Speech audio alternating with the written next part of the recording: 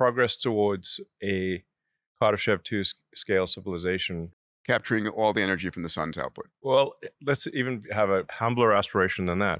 If we say that our goal is to even get 1/1,000,000th of the sun's energy, Sure. that would be more than 1,000 times as much energy as could possibly be produced on Earth. About 500,000,000th of the sun's energy reaches Earth. So you'd have to go up 3 orders of magnitude from that just to get to 1,000,000th. We're very, very, very far from even having 1/1000,000th of the sun's energy harnessed in any way.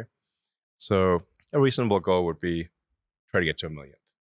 And if you try to get to 1,000,000th or 1,000th, 0.1%, that's such an enormous hill to climb. Is not a big enough metaphor, but Gravity well to escape.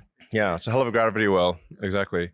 If you try to get to 1,000,000th of the sun's energy or 1,000th of the sun's energy, like now these are very, very difficult tasks.